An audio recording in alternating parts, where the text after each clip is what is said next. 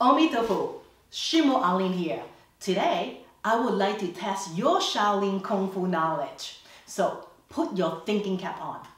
During the winter intensive, some of our students is learning a very famous pattern known as the 5 animal and 8 method.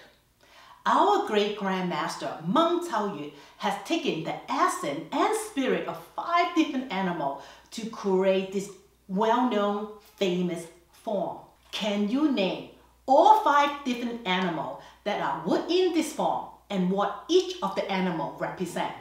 Let me know by commenting down below and I will come back with the answer on Monday. Well, see you next time.